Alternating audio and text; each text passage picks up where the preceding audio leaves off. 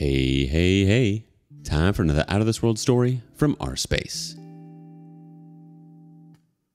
For never was a story of more woe than Evelyn, and definitely not a Romeo.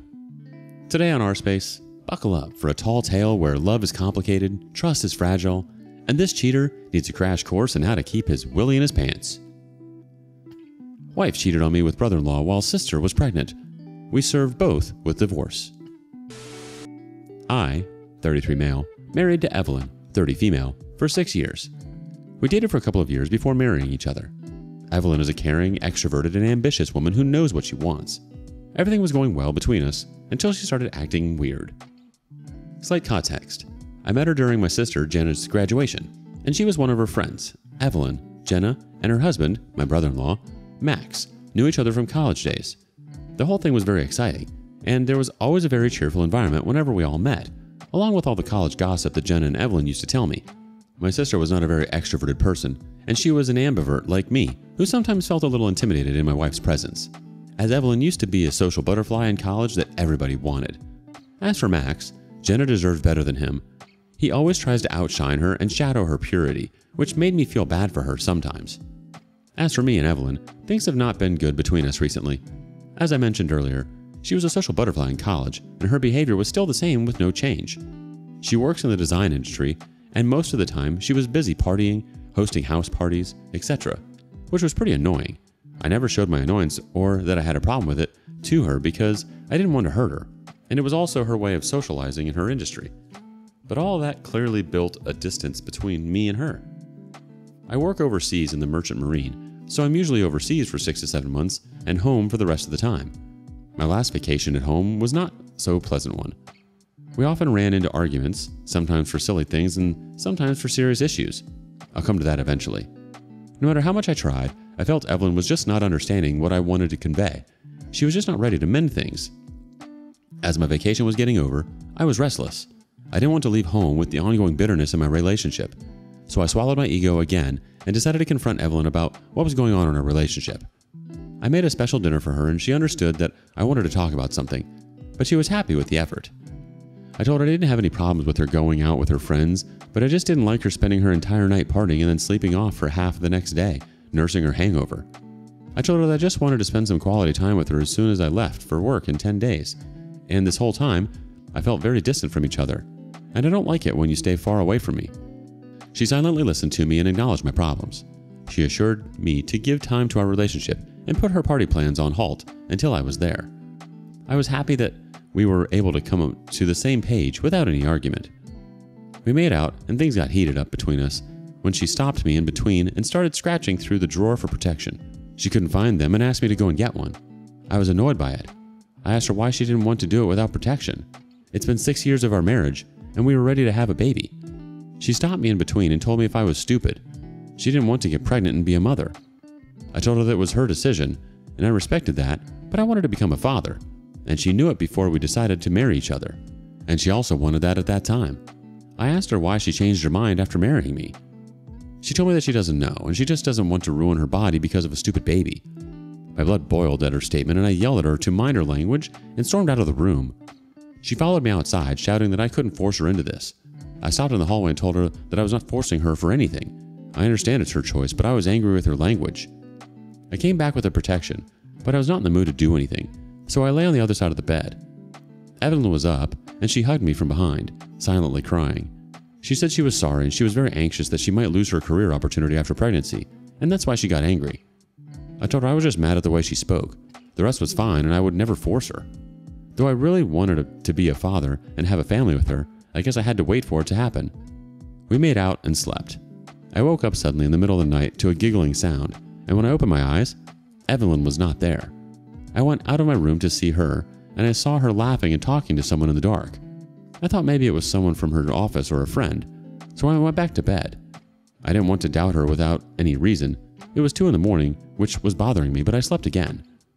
I woke up in the morning to Evelyn's kisses. She was in a good mood and had made breakfast for me. Before I could ask her, she told me that her cousin had drunk called her last night. I felt relieved that things were finally settled down, and we had our best moments after a month of arguments. While we were still having breakfast, she got a call from Jenna, and she started congratulating her. I asked her what happened, and she handed me the phone. Jenna told me that she was 2 months pregnant, and Max and Jenna were going to be parents. I asked why she hid it for 2 months, and she told me that she didn't know either, and I laughed so hard. I and Evelyn decided to visit them. My parents were also coming, and we decided to have a small family celebration. After hearing the news of my sister's pregnancy, somewhere I felt empty because I also wanted to have a kid. But until then, I was blessed to be an uncle. When we went there, I hugged Jenna. I was just so happy for my little sister. But instead of hugging Jenna, Evelyn ran towards Max, and he took her in her arms and hugged her. My parents were already there, and after a while, Max's parents also arrived. It was a good family gathering, but Evelyn and Max were continuously chit-chatting of their own, making eye contact and funny faces, and joking about something that I had no idea about. It was clearly making Jenna uncomfortable. Jenna asked Evelyn when she was going to give us good news, and Max immediately said, "Evelyn, don't get pregnant or you will lose your hot figure," and laughed it off. Evelyn told him that she would never dare to think about pregnancy, and that she was not stupid like Jenna to exchange her slim body just for a baby. Max laughed and said it doesn't matter for Jenna because she anyway never had a hot body. Everyone was shocked at his statement, but he started laughing, saying that he was kidding and not to take it to heart. My anger was rushing down my veins, and I told Evelyn that being a mother isn't stupid, and Jenna had the guts to do it. I warned Max not to bully my sister, but Jenna defended him, saying that it was okay between them. After a while, Evelyn stood up and went on to sit next to Max. I never liked Max's hand gestures or how he was placing his hands on her thighs. Max grabbed her waist and made the nastiest comment about how flexible Evelyn was. No doubt in why every guy had eyes on her in college, and how he wished Jenna to be flexible and dress like her.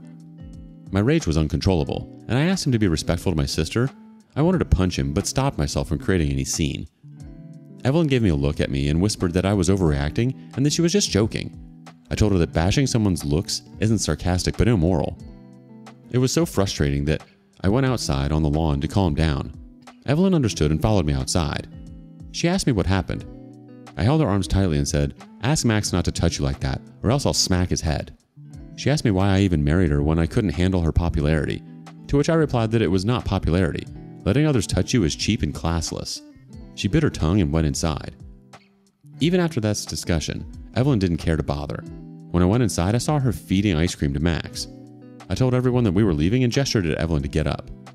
Jenna kept asking me what was wrong, and I told her it was nothing. It was just that I wasn't feeling well and my head was hurting. We had a huge argument after reaching home. She said that I was just an insecure man and that I was overreacting. I asked her if it would be fine if I grabbed a girl in front of her and claimed how flexible she was. She said that she just didn't care and she would never change her way for me. I asked her, "Okay, do whatever she wants to, but don't ever ruin my sister's day like that ever again." She said Jenna was her friend first before her husband's sister, and she never ruined her day, and whatever happened was normal between them. We didn't talk for days after the argument because I realized there was no point in talking to her. She was just such an emotionless and inconsiderate person. 10 days passed in a blink, and I had to leave my job for another 6 months with a very heavy heart. The night before I was leaving, she spoke to me and apologized for her behavior. I didn't say anything, just smiled and hugged her. I did not have a good feeling about it. I didn't even feel intimate with her. I was not even angry. I was just restless. It's been a week since I returned to work, but I don't feel right here as well. Somewhere, I feel my marriage is crumbling and I cannot do anything about it. In what world is it okay for another man to touch a married woman? Trick question. No world unless you're in an agreed upon arrangement, which you are not. This is so gutting to have to deal with right before you leave. Honestly, all signs point to her cheating on you with Max, and the fact that he said that about Jenna is disgusting. And he's going to be a father. He doesn't necessarily sound like a father material. Update 1. I came back home 2 weeks ago after 3 months of deployment. Trust me, things have gotten messy, and it was never like that before. Even though I used to be at work for 6 months, we never felt distant from each other. And now, whether we are in the same place or away from each other, we're just far away from each other. Her behavior has gotten flaky, and her tone has turned really off and irritating. Even if I tried video calling her, she would never respond. She was just brutally rude to me. She didn't feed me with excuses that she was busy or something. She would just straight away say that she didn't want to talk to me. She never received my call and ignored my text. 250 text messages in a day. I asked her if she wanted to talk it out and sort it out, but she never wanted to respond. On the other hand, I would only see her Instagram story busy partying and socializing. She wasn't even hiding that from me. This was the first time she was behaving in this way. In my previous overseas trip, we were always connected with each other romantically and sexually on FaceTime, and that's what made the distance bearable. I was not missing her. I was angry at her childish behavior, and I just wanted to teach her a lesson about her so-called elegant and rich spoiled girl behavior. Things went on like this for 3 months straight, and I was also very occupied with work, so I didn't have time to think about checking her Instagram stories. I also started to ignore her because Evelyn tends to react when you treat her the same way she does to you, and I knew this would work.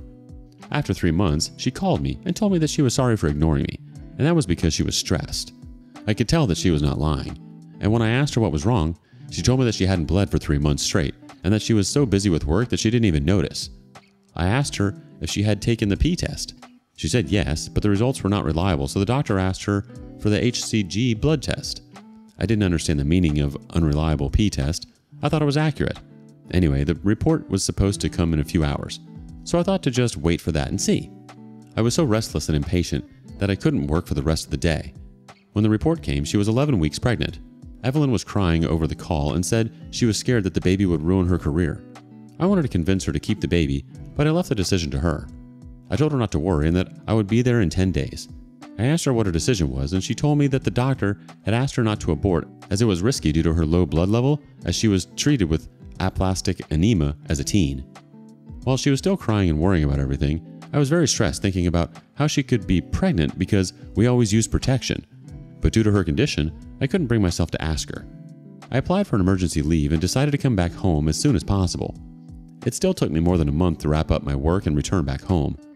I didn't inform her about the date of my return, wanting to surprise her.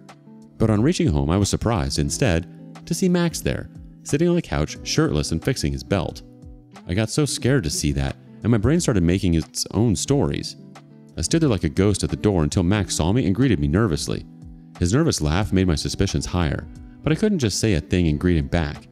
There came Evelyn, and after seeing me, she came towards me and hugged me tightly.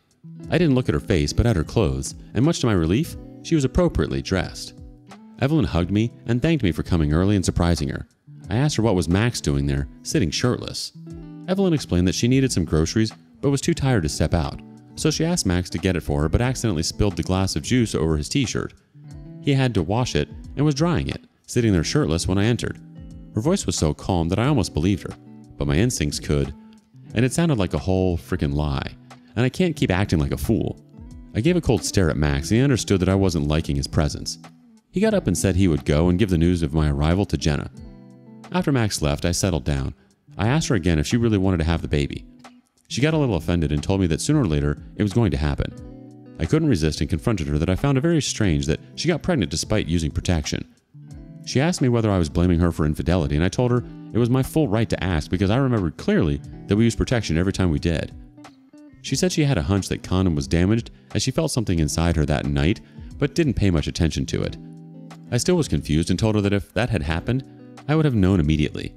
She got so defensive at this, she just stood up and left the room, calling me pathetic and sick for doubting her. Her behavior was adding to my fury. I was under complete stress because I knew something was off, and I was clearly not the father. I did love her a lot, but she was manipulating me. The woman who never wanted a kid got pregnant suddenly and agreed to it. BS. It's 2 weeks since I returned and we had that discussion, but she still is not talking to me properly. Whenever I approach her, she accuses me of doubting her and calling me insecure. Now I really don't know how to deal with this woman. I think you knew exactly what was happening even before you got home, but something inside you was trying to deny it. I mean, it's a horrible thing that the two of them are doing behind your back, and it's not an easy pill to swallow. I'm sorry, OP. This Max guy keeps crossing every single line. First touching her, now he's sitting shirtless in your own home, acting like he's the king of the castle? Wow. Update 2. Hello guys. It's been a few months since I last updated. I was just busy juggling with multiple bullcraps together. I'll start with some good news. My sister gave birth to a beautiful baby girl. I just want to tell you guys that my niece is going to live her life without the presence of her douchebag father, because Max is going to take care of Evelyn's kid. After I returned back, a week went like this, where Evelyn was angry and frustrated with me most of the time and blamed her pregnancy hormones for everything. I was in a dilemma thinking most of the time if the baby I'm going to raise is really mine. In the middle of all this, I got a call from my mother that Jenna's health was off and she needed to get admitted ASAP. The next 1 week, I was busy taking care of Jenna.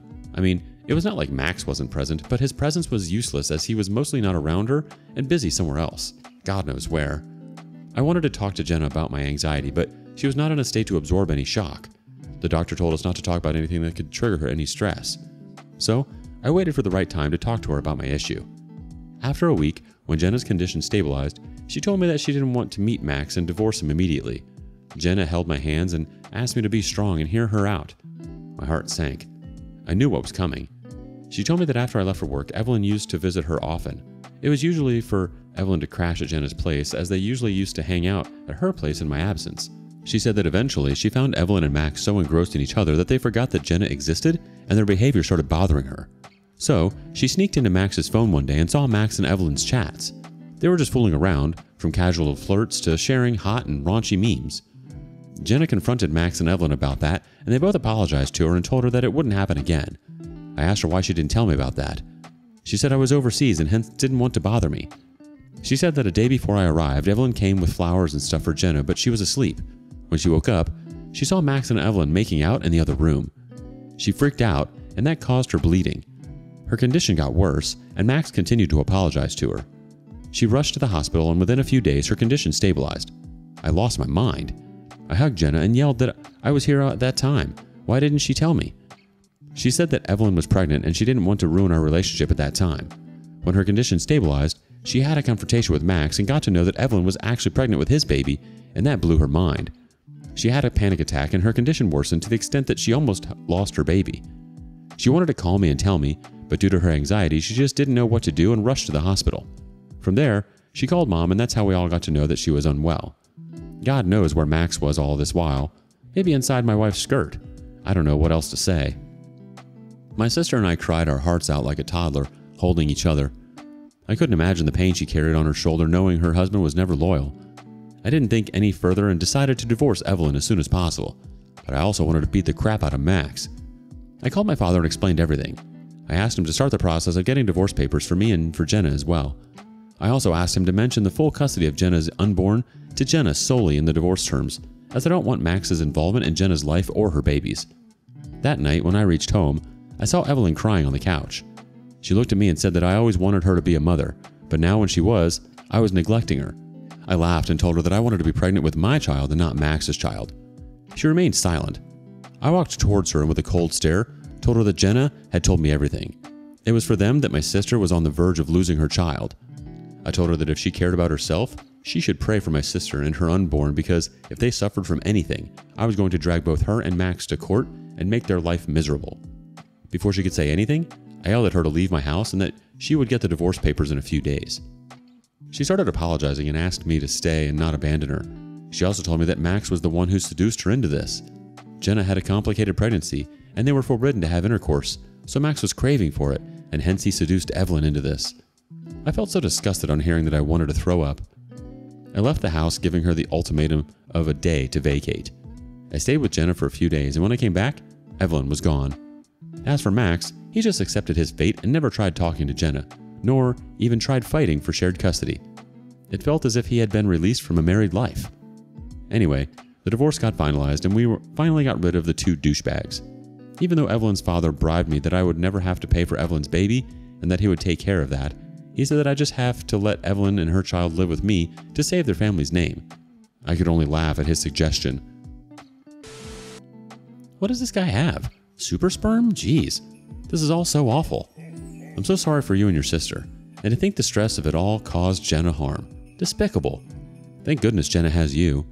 Well, now Max and Evelyn can have something that will remind them of how awful they both are for the rest of their lives. What do you make of this?